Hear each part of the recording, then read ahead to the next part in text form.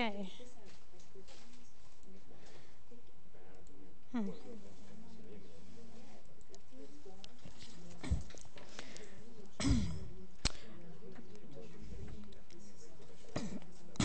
Okay, we'll get started. What we did so far is we've reviewed the first exercise. And now some of you have signed up for the topics that you wish to talk about on that you wish to do for exercise number 2.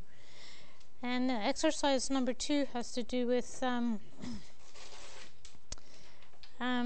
you're going to use some of these research tools and topics that were discussed in chapter 10 on research. And you're going to give a presentation about a particular topic. So if you have, for example, background research, which is on the list, then you will talk about background research. And most of these topics are listed in chapter 10. So when I put up this slide at the last lecture, I also pointed to which pages they talked about each of these topics.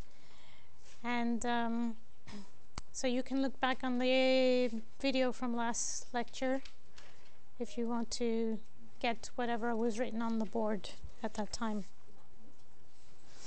And that's November 5th. You're going to do a 5-minute presentation about your topic. And to deliver, you have to deliver whatever you use as PowerPoints and whatever notes you might take about that. So that's explained in exercise number 2. And then in exercise number 3, we're going to make use of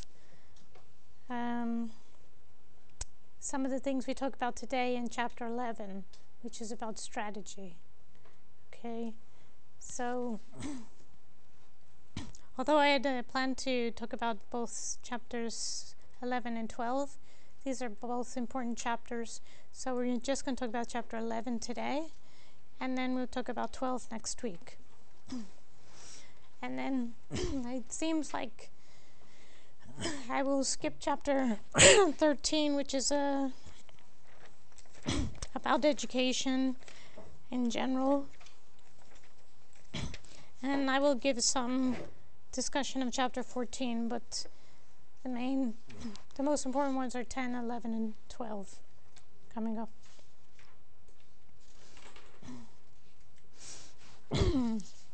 Okay.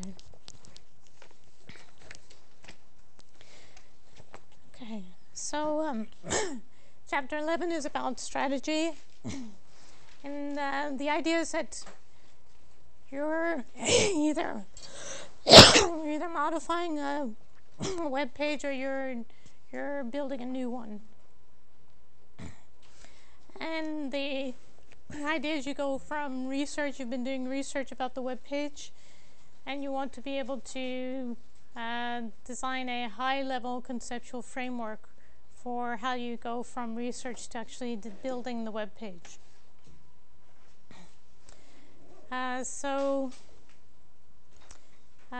This is based on the research design and strategy that balances and needs to involve the following ingredients.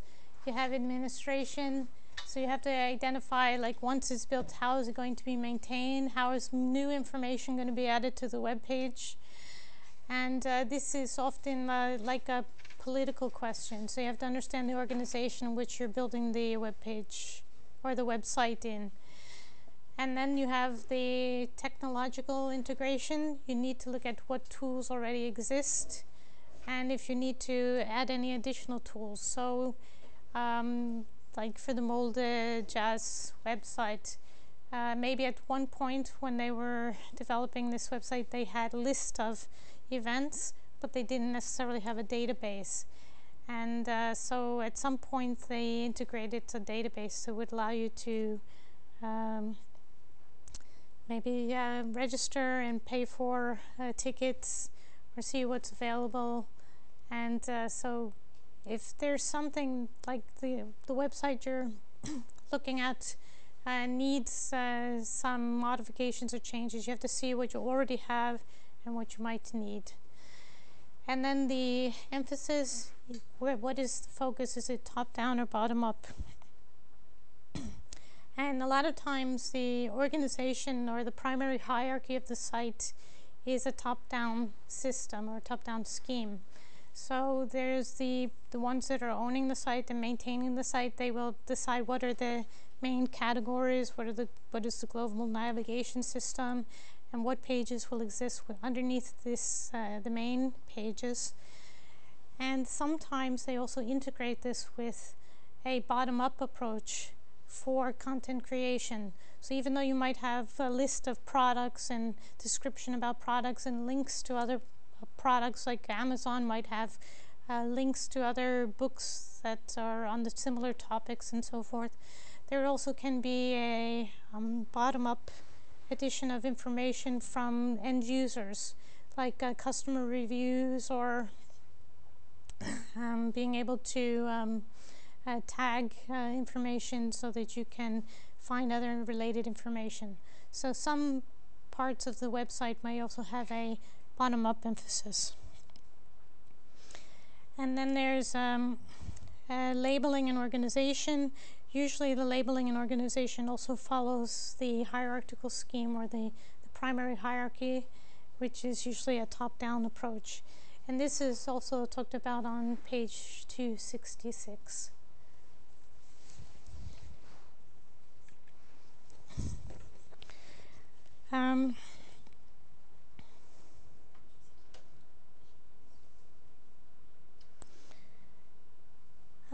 Then there's also a meta-field definition, and so you might need to know what are the fields that I use for defining metadata about the information, and how are they defined globally and specifically. So if these are going into any type of search engine, you need to identify how these fields are identified. If it's a global field, then this is metadata that might apply to the entire site. But if it's a local one, then it might apply to a sub-site or a portion of the site. And this usually has to do with integrated with the navigation system. So if I use a top-down approach, I might have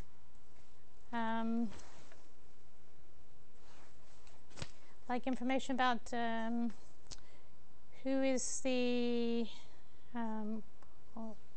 like the owner of the site. Let me just see if I can find something.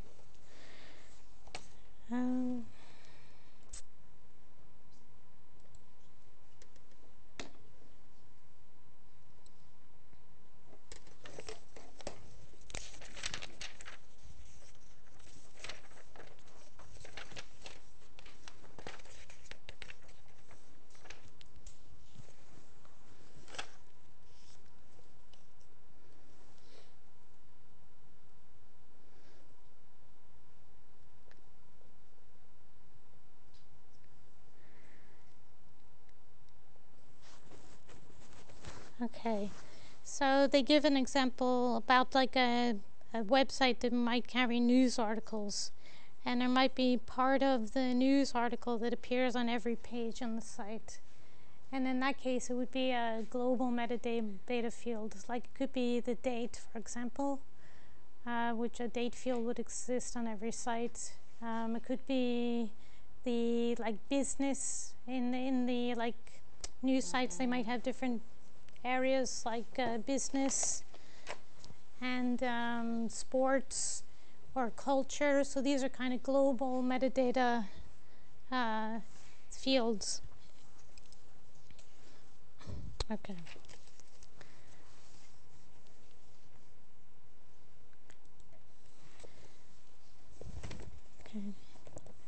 So the strategy is to, it's like a process. And the process is you go from, if you're a team, like you're a team of information architectures, you're going to be designing the site, you'll go from where you just kind of brainstorm ideas. And then you can use like tools to be able to express your ideas. You can use diagrams or metaphors or stories.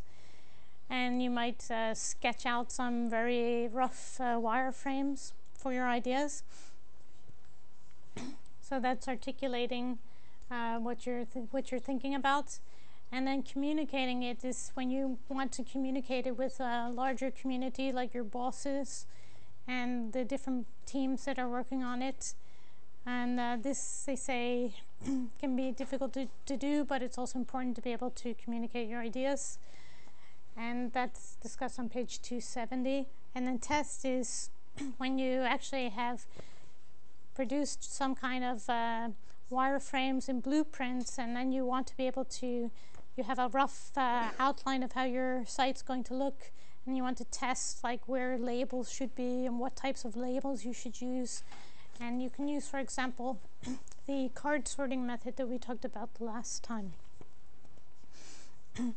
The idea with this process is it's very interactive, and it has many, it's also very iterative. So it has a lot of different cycles that it goes through. So you might have some ideas, you might articulate this, express it, you communicate it with other groups, and then test it out, and then you go through this again. And the output of this process is several things. One is the information architecture strategy report, and then the presentation, and then they usually come up with a project plan for design, which is can include also the budget and the schedule. So what you're going to be doing at the end in project number 3 is you're going to be producing this report and this presentation using as information architect consultants. You're going to produce a report and presentation, and this usually, the report might also contain like just basically the schedule and the budget or something, but it's can also be a separate thing, a separate document.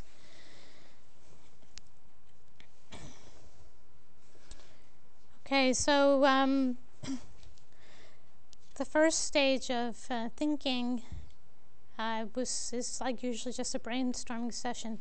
And the way that you communicate your ideas, which is the second step, is you can use different approaches. You can use metaphor exploration, and that is that you have different kinds of metaphors which help you to understand the situation. So if you have an organizational metaphor, it connects the user experience to organizational structure people are familiar with, like going to a car dealer, or maybe like going to a restaurant or something like that, or going to a hotel and how you check into a hotel. So there can be some kind of a metaphor that's used to conceptually organize how your website will be organized. But they say that you don't use these metaphors throughout the whole design process. You're just using it in the beginning to understand, help people understand the concept. And then you have a functional metaphor, which might have to do with actually doing a task, like browsing a bookshelf, or it could be buying something, taking the shopping cart idea and going through the checkout. So that's like a functional metaphor. A visual metaphor is when you have, you use familiar images to help understand the concepts behind, like you have a yellow background for yellow pages in a telephone lookup application, or you might have some icons, telephone icons that connect to the phone book or the directory. And again, do not try to connect the metaphor throughout the website design. It's just to help people understand and brainstorm ideas. And then you could also make use of scenarios which help you to get an idea of how you expect people to use the site. So you have, you create different situations of how different types of users or users with different tasks will interact with the site. And then you have case studies. You compare and contrast this strategy to cases where things work and where things didn't work in the past. So usually this is kind of hard to do because you may not have past experience to look at. But you can imagine like different types of user groups that will make use of the site and how, where they might find the information they're looking for and how they would step through it. And then for communicating, you can also use blueprints and wireframes, and this is also used more in the design phase. Blueprints show the relationship between pages and other content components, and wireframes are visuals that show the content and links of major pages and websites. And these are talked about more in page wireframes on page 278 and in chapter 12.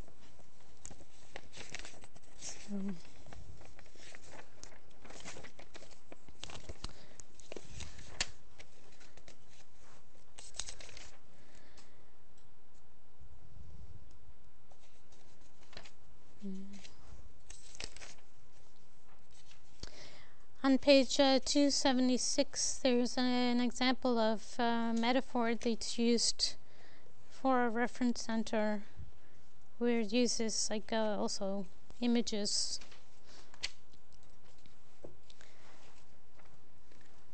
Okay.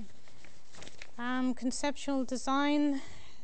This is an example of conceptual design diagram that shows like when you're trying to convey this information to other people, you're trying to give them an idea of how information should be grouped. You can show this as a way that says that this email is more important, for example, than the local intranet sites. So it's just the size of the cloud indicates the importance of the concept. Okay. But the biggest contribution in this chapter is how you make use of the strategy report, or how you write the strategy report. And from page 279 and on, there's kind of an example of a strategy report for the site weather.com. And first they show the table of contents, which is just the main sections. And then they talk about the different types of what should be included in the strategy report. So you should have an executive summary, and that's talked about on page 280. And the executive summary should just basically highlight what is going to be in the report and what is the main group you're going to be, what is the main thing you're trying to accomplish. And then the page 281 is the audience's mission and vision for the site. You outline who are the main customers and what is the mission statement, and they actually give a mission statement on some things on page 281. So they said the weather.com will be the best weather website on the intranet, and then it goes on for an entire paragraph. And so they tell you how they're going to make use of, what is their goal. And then you have audiences, and they talk about like the different types of user roles and audiences.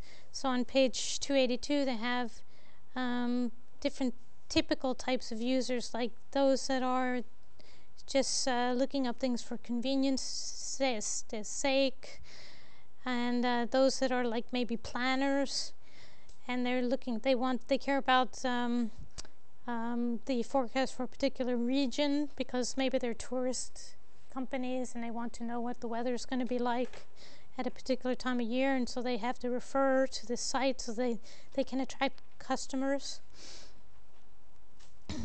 They have other cities that might be interested, and then they have those that are just just curious about how the weather is in different places and so forth. So they have it broken down into four different roles as an example. So those are different types of users, and then they have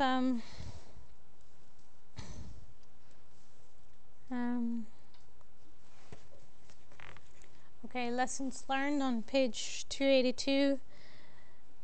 So these are the things that you learned from your analysis previously. And there's a table that's on page 282 and 283 that shows that you have the organization of the website is broken down into several areas. Like they have it local and organization and content, general organization and content, navigation, labeling, features. And then they analyzed from their research how these sections functioned. And they identified like what they're for and how they performed. And then they also have implications for the architecture, like tried to identify what needs to be changed in those areas. So it's just like a very general analysis of what those sections should do and how they could be changed. And then architecture strategies and approaches. Page 283 to 285. There's an example in figure 11.9, which is blueprint. There's an example in figure 11.10, which is wireframe. And there's an example in figure 11.11, which is a model. And the way this is talked about is that the blueprint is the connection between concepts. So figure 11.9 on page 284 shows the main page and how it's broken down into different areas, and there's a global focus and then there's a local focus. And then the figure 11.10 is, so that's like just conceptually how the different areas are connected. And then 11.10 is the wireframe, which is more like a rough layout of what the site actually looks like. And the site has different areas or different elements. So they have, for example, on page 283, they have the element city, state, zip code search box, which is A. And if you look on figure 11.10 on page 285, there's a search box at the top. Okay, so they identified that as an element, and then they describe what it does and the implications for access to the weather should be through a prominent search box. So this is why this is needed. So they're identifying different parts of the website that is needed and why it's needed. Then B is the local search, find the local search map breadcrumbs. Yeah. But I think this is expanded on in the next chapter when they talk about wireframes. But it's just an example of that they have a section on wireframes. And then figure 11.11 is the distributed content architecture. So they have both figure 11.9, which is a conceptual blueprint,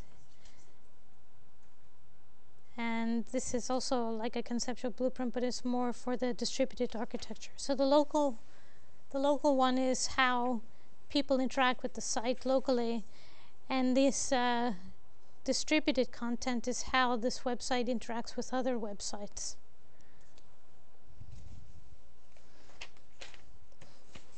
Okay. So then I have so this one models is the conceptual model that how this website interacts with other websites, because they figure that there's also other websites that are giving weather information or interacting with this website. And then we have content management. It includes roles, resources, templates, metadata, and thesaurus. And this is if you're developing metadata for the site, you need to look at the examples of the type of metadata elements you will be using, and then before you can actually identify what information you're going to collect. So on page 287, there's an example of the metadata elements that could be used for the weather in the news main page, and they have author, publisher, title, date, and then examples of how that information would look. Okay. So then you have the project plan is created this stage in order to keep track of and help later when you get to the design phase. And it should include the timelines and the teams and the budgets. We're going back to the other page. We have the strategy report, the strategy presentation, and the project plan. So that is the project plan. So this is more like schedules and budgets. And then the presentation is really reports on what is in these two documents.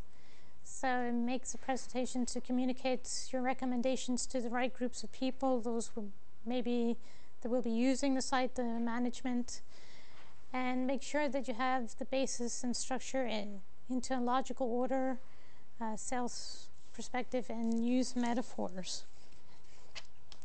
So you can use the metaphors that you developed before. The part here on blueprints and wireframes, we go into a lot more detail in chapter 12 about that. But this is more to emphasize what sections should be in the strategy report. So you need to be able to identify what's the main change that's going to happen, or what are you going to develop, who is going to be using the site, what is the mission of the site, what do you learn from your research where you looked at the prior website, and what types of, how do the different concepts relate to each other, how does the web page, the concepts within the web page relate to each other, how does the web page or the website relate to other websites, people that might be entering it from other sites. And then the wireframes are the actual kind of the rough look of how it looks. And yeah, these blueprints are also similar to these types of models, where this is an internal model and this is related to others. Okay. So content management also has to do with how are you going to add data to the site afterwards. So what are the rules for being able to search, build it into your navigation system, how you will be able to access the content afterwards, how will the website scale and grow. Okay, so basically that's it.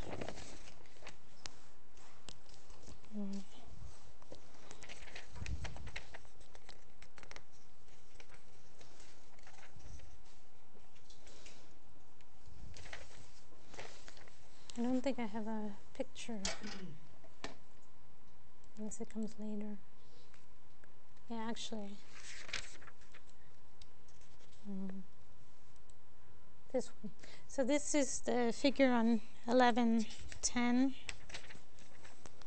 And as I said, we're going to talk about this in chapter 12 as well.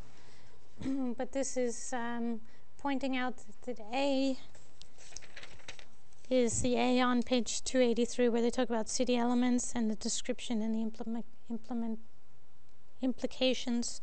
And then B is here.